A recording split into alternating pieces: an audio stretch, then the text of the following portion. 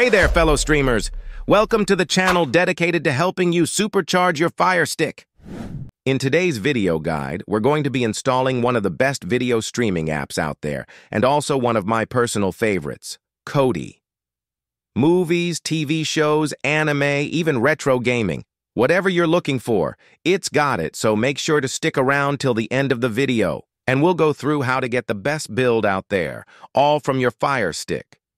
Remember, you can always pause the video if you need more time. First, we're going to head to the home screen of your device and make our way across to the search icon. In the search bar, start typing the word downloader, and after a couple of letters, it should appear at the top of the list, so go ahead and click on it. Click on the icon, you can't miss it, it's the big orange one with downloader written on it. While that's downloading, if I could ask that you hit that like and subscribe button, it only takes 2 seconds, but helps out the channel massively. Before we open up Downloader, we need to enable some hidden settings to make it work. So hit the Home button, make your way across to Settings, and then down to the My Fire TV icon. By default, the developer options are hidden. Just enter the About section and tap on the device name 7 times. Hit the back button and you should now see they have been enabled.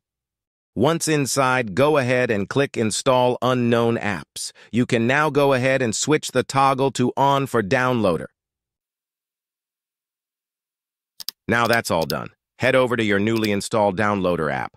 Open it up, then make your way to the search bar, just like in the video. Once you've clicked the search bar, type in this web address exactly as you see on the screen.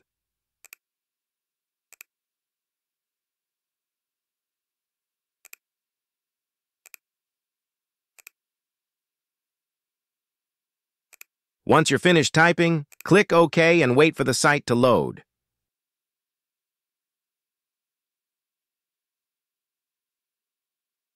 Head over to the menu in the top right corner, then scroll down and click Download.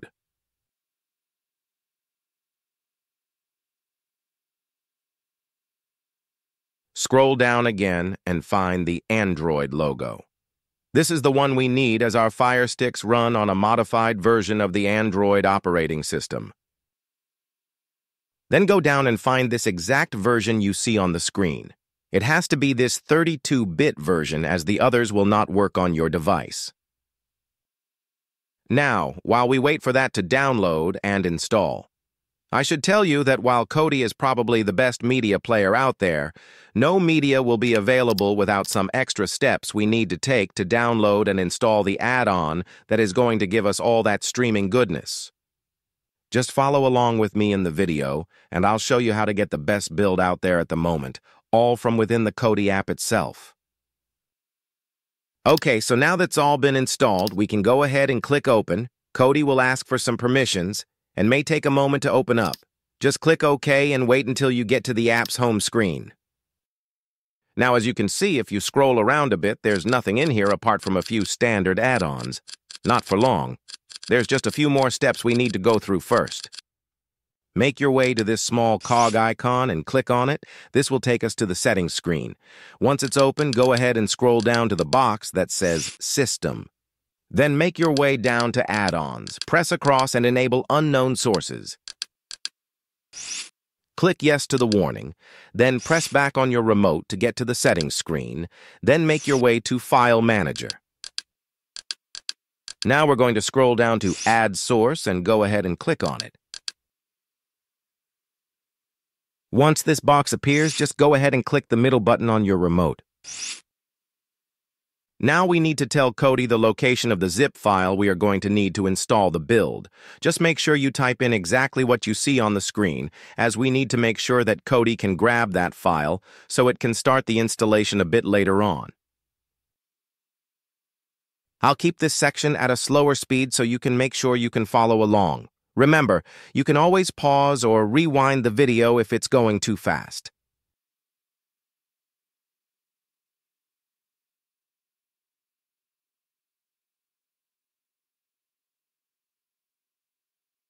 Go ahead and press OK once you're finished, then OK again when this box appears. As you can see, the source has now been added to the top of the list. Now press back, scroll across to add-ons, then make your way down to the Install from Zip File option.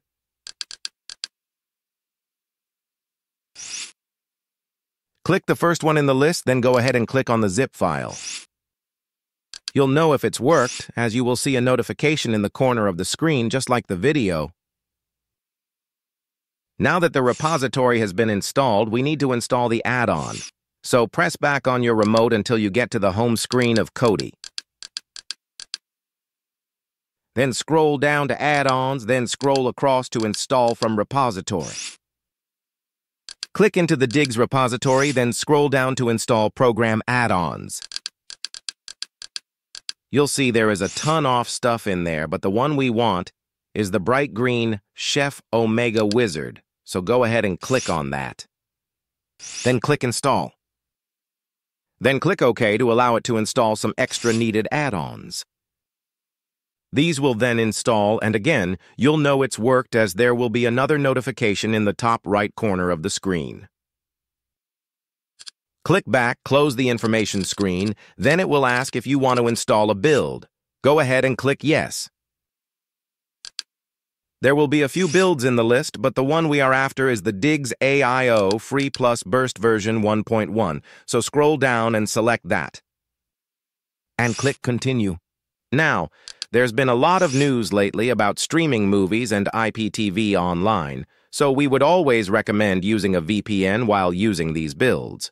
We personally recommend using IP Vanish, and by following the link in the description or in our bio, you can get up to 83% discount, and it costs just a couple of dollars a month.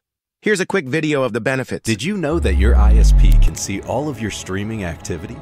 While your watch list may not be that interesting, your ISP can also keep track of all of your other online activity.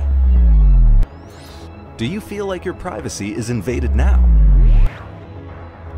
With IP Vanish, all of your data is encrypted, so your ISP can no longer understand your online activity. Protect your internet privacy today with IP Vanish. Just click the link in the description and register to ensure your privacy.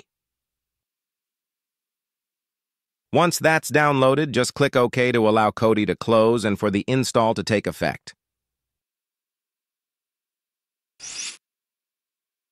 Once you're on the home screen, just make your way to your apps. Then you will find Kodi at the back of the list. I like to take this opportunity to move the app to the beginning, as it's the app I will be using the most on my own personal Firestick. Now we can click back into Kodi. Once it's loaded and we get to this screen, go ahead and click on Install Xenon Free. Follow the prompts, and once it's finished, hit Apply Skin.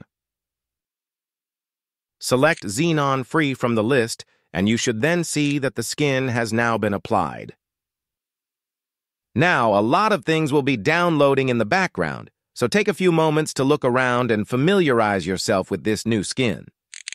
Just make sure to click OK to all the dependencies it needs to install. If you found this video useful, please be sure to subscribe and check out some of our other videos.